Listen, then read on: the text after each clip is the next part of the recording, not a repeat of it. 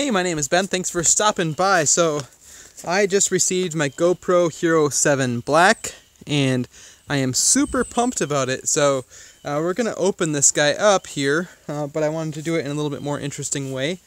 I just picked up my first ever AR-15, and so, rather than the traditional boring unboxing like we did the other day, we're going to unbox this thing with the AR-15. So, should be fairly simple, and hopefully we don't destroy the new camera. That would be really, really sad. So we'll get set up here, lay this down just like this. And we're going to try to just open the bottom of the box by shooting right down this flap where it needs to open. Right about here. Putting it on fire. This is really nerve-wracking.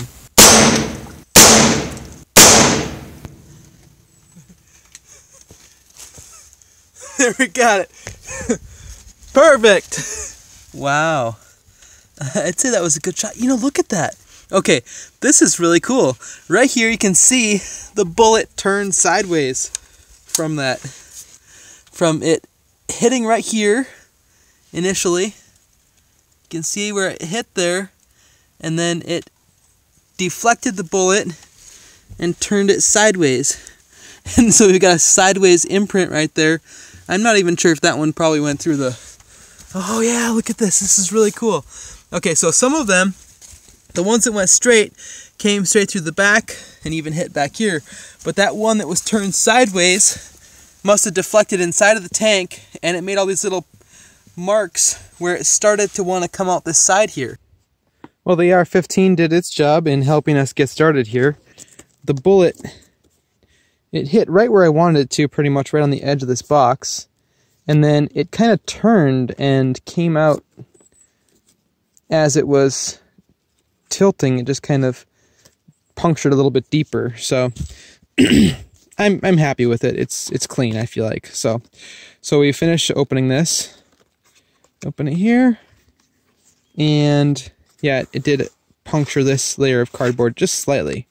So, the way these GoPros unbox, if you haven't done it before, is you just slide this entire assembly down.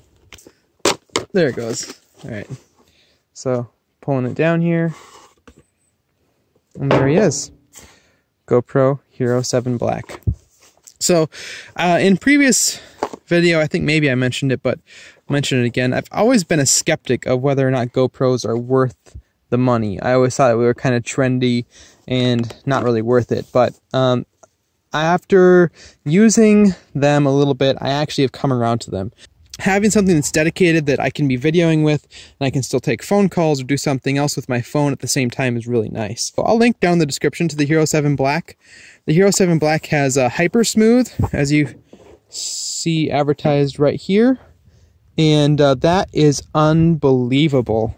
It is super amazing how good of a job it does at stabilizing the video. Anyway, okay, so to remove this thing from its base here, you lift this little tab and then squeeze these, and it pops out the front, just like so. So there it is. And then inside of this box, normally, how would we open it normally? Right here. We have a couple stickers and some basic instructions. Hey, these are just safety instructions? Important product plus safety instructions. That's annoying. They don't print the manuals anymore, and so you have to go online, and we actually just printed one out for my brother for his Hero 5 Black. Okay, and then inside of here we have our battery, as well as a USB-C power cable, and a couple of mounts of various sorts for mounting different places. So it's actually a really good way to unbox this because all this stuff is up towards the top. So when we shot it right here, none of that stuff was down there, but it did manage to get a lot of this dusty white stuff everywhere. Little shards of paper. So it's probably not the best way to unbox something, but hey, it was more fun than the typical unboxing. So, yeah, hopefully this GoPro will be really fantastic for a long time to come. And I'm going to go plug it in, charge it up, and update it. I know that they say you're supposed to update these things right away, the Hero 7 Black, because the new software updates that they have put out enable a lot of the features that this thing is supposed to be able to do. So here are a couple test shots. This is 1080p at 24 frames per second. Nothing too crazy here. This is just the snow we got this morning. It's only October 14th. We shouldn't have snow already here in southwest Minnesota, but we do. But you'll see here the HyperSmooth is turned on, and I think this is shot in just widescreen 16:9. And you can see that it's pretty stable. There wasn't a lot of hand shake per se, but it's a lot more stable than the older videos used to be. The time lapse coming up here is what's really cool. It's pretty nice. And we got the old 2002 F-150 out today. We probably didn't really need it for the snow, but... Alright, so here is the part that is super cool. So the camera is mounted permanently, or not permanently, it's clipped securely inside of the truck. And you can see the dash of the truck move up and down as the camera stabilizes basically the horizon line. You can see that it doesn't move or stray at all. This is technically, I think, their time warp is what they call it instead of time lapse. But it is pretty fantastic. This is 10 times the speed of normal, a 10 times time lapse. And yeah, this part is what's really cool. The time warp feature is pretty fantastic. So those are some test shots for you.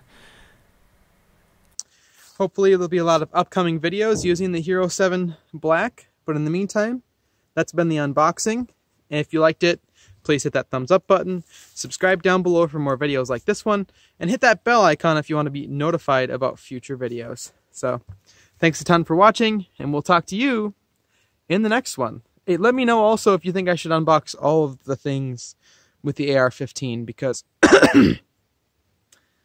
yeah, I mean, it's better than a typical unboxing, isn't it? I mean, it kind of breaks my heart to have the packaging be damaged, but realistically, do you need the packaging long term? I don't know. Let's look over here. I want to show you this one more time. Here is that spot where after it hit the box, that bullet turned completely sideways and went through there sideways. Just so cool. Here are the two shots that were practice shots, trying to get to where I wanted it to be.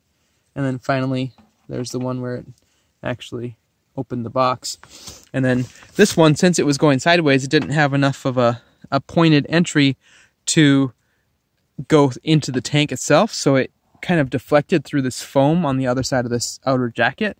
And then you can feel all the bumps here where those little fragments were trying to push out. There's one spot where it kind of poked through just a little bit. Unlike the other rounds, just came straight out the back. So, and then into the next water heater. And if you're wondering, the AR-15 was able to push the bullets through the first water heater and into the second one, but not out of the second one. So, pretty crazy stuff. I can't believe how powerful that thing is. And man, it's so much fun to shoot compared to like a 22. I wish it was as cheap to shoot as a 22 though, because I think we're paying like almost 30 cents a round. And right now you can get 22 ammunition for 3.6 cents per round. It'll also be interesting to see if this video gets totally demonetized because it features a gun.